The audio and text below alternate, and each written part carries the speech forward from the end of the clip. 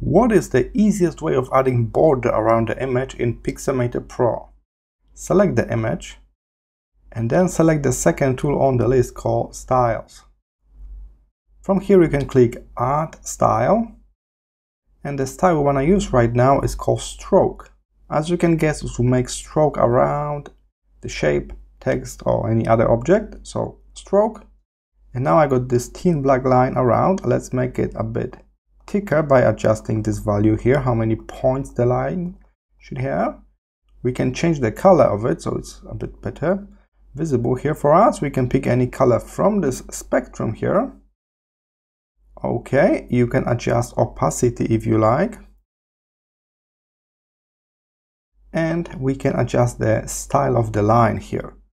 From where we can also change how the line is attached to the image. It's at the center, inside the image area, or outside the image area.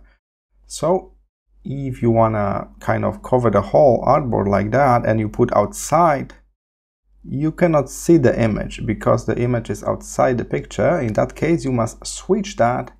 You must click on the line and switch this to inside the image.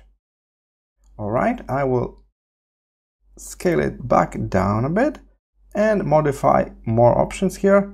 So we can decide how the corner will be. It will be square or rounded. We can change it from here. We can decide about the end of the line, or we can even change the line to be a dashed line, just like that.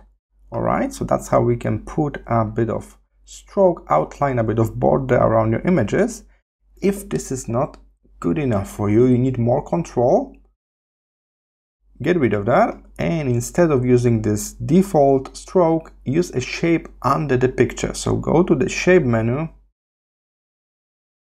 and we can search for shapes. In our case, I will work with a basic rectangle and I draw a shape behind the picture. Just drag it behind the layer panel, and now I can control it a bit better. We can size it exactly as we need. Take a look. I can make this bottom part of this border like larger, so it gives us this Polaroid-like feel. And of course, I can now attach different effects and style to that object, that rectangle that's below the image. So I can put, I don't know, drop shadow on it if I like. Okay, and the image is not affected by this because it's on the separate thing. Alright, so method number one, click on your image and add style called stroke. If that's not good enough, you need more options to customize it. Just draw a shape under the image that will work as our border. I hope this was helpful. See you in the next one.